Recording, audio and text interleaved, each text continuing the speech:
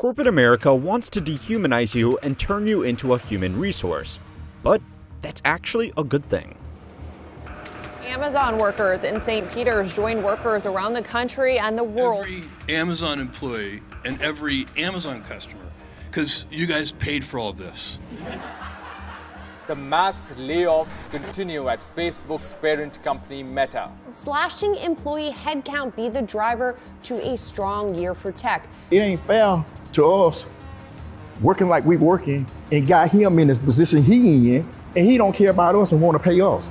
The most expensive and difficult part of running any business is managing the workers.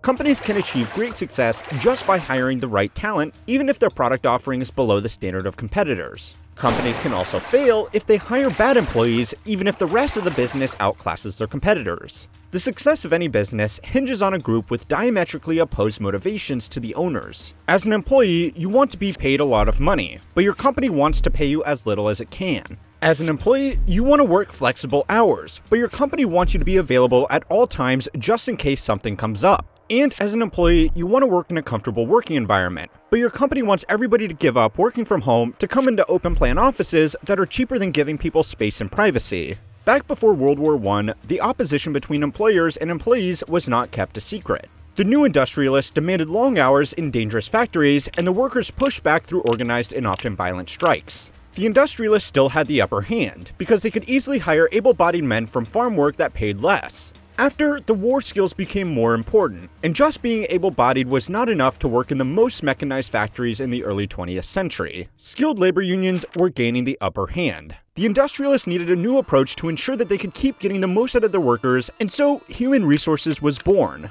The first HR department was formed in 1901 by the National Cash Register Company. They called it the Personnel Management Department, and it was formed in response to several organized staff walkouts and strikes over working conditions and pay. The National Cash Register Company employed workers skilled in arithmetic to keep books for regional banks before electronic computers. The people working on the floor of this business were actually called computers. That was their job title. The automated adding machines that came later would be named after them. But that's a story for how history works. The new Personnel Management Department was established to do three things. 1. Train management on new workplace laws and policies. 2. Handle hiring and firing of workers. And 3. Mediate workplace grievances between employees and managers. What the company had done was privatize the labor union and bring it directly under their control, while making it appear as if they were doing this all for the good of their employees. Because the National Cash Register Company employed skilled workers that were hard to train and replace, their new Personnel Management Department made sense to be the new prototype HR department. But 120 years later, nothing has changed.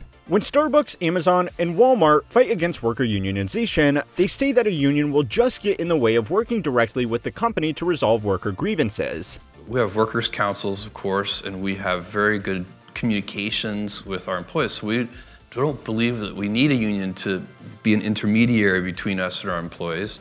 But of course, at the end of the day, it's always the employee's choice. No matter how they present themselves, human resources works for the company. They want to turn you into a resource that's cheap, hardworking, and doesn't complain. But the best part is that this can easily be used to your advantage. What? So it's time to learn how money works to find out why corporate America trying to dehumanize you is actually a good thing. This week's lesson was sponsored by Brilliant. Being an effective employee requires a good set of skills and knowledge, and Brilliant is an excellent platform for developing these skills. In today's world, understanding artificial intelligence is crucial, but if you're not familiar with it, you could be left behind. But don't worry, Brilliant is here to help. Brilliant offers courses in artificial neural networks and reinforcement learning that are perfect for beginners. I've personally taken these courses, and I can confidently say that they've deepened my understanding of machine learning and AI. Studying with Brilliant encourages interactive learning. You get to put your newfound knowledge into practice, which helps you remember the information better.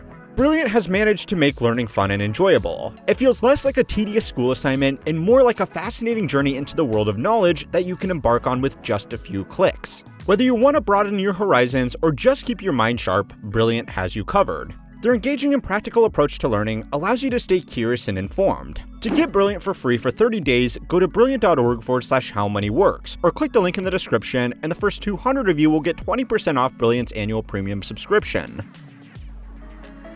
The role of human resources has grown a lot from the National Cash Register Company's Personnel Management Department. Human resources still acts as a way for companies to keep their workers satisfied enough to not unionize, but they have additionally taken on the role of workplace enforcers and negotiators. It's a shitty system, but I am not here to complain about it. I am here to tell you how to take advantage of it. Salary negotiations are the most important thing you will do when picking a job or choosing to stay or leave your current job. Being good at salary negotiations can be better for your career than being good at your job. Managers expect that strong candidates will negotiate their salary when they apply for a new role. The Harvard Business School Salary Negotiation Guide and a report by Robert Half, a workplace analytics firm, found that managers actually favored applicants that asked for salaries that were higher but still reasonable. If you are willing to accept any offer, you will be seen as desperate or unqualified for the job that is on offer. Where if you negotiate hard, you are not only showing that you think you are good enough for the job on offer, you are also showing that you can be assertive and confident in a high-pressure situation. A company always wants to pay its employees as little as it can, but hiring managers in human resources departments that handle onboarding and salary negotiations are not the same as the company. They have their own motivations too. There are really three parties you need to satisfy when you want a job at a large company: the manager you'll be working for, the HR manager, and the least important is the company itself. Most people try too hard trying to prove what a valuable resource they will be to the company, which is a bad strategy. The company wants someone who will work very hard for very little. Instead, a better strategy is to use the systems that the company has built against it. A human resource manager is still just an employee as well. To impress them, just make it as easy as possible for them to go through their employee onboarding checklist and salary negotiations framework. These people don't really want to hear about your passion for data entry. They want to get the whole thing over and done with as quickly as possible so they can go to their own boss and show them how many hires they made this month that fit the corporate mandated guidelines. Large companies all have standardized hiring processes now, because they want to acquire human resources of a predictable quality and avoid looking like they hire people based on any factors other than their legally approved selection criteria. If big companies only hired people based on the discretion of a manager in an interview alone, they could make themselves liable of charges of discrimination, and it would be more likely that bad employees get given a job through a friend or a daily member. To avoid this, companies have created highly redundant onboarding processes that require interviews with multiple departments and standardized testing. If you have ever wondered why modern companies require so many rounds of interviews now, this is the reason. A drawn-out interview process also eliminates candidates who are not willing to jump through all of the ropes to get a job. To justify this practice, HR departments will say that this means that they are only left with the most dedicated candidates, but reports suggest that who they are actually left with are just the most desperate candidates. There are two real reasons why you will likely go through as many as 5 rounds of interviews when applying for a new job.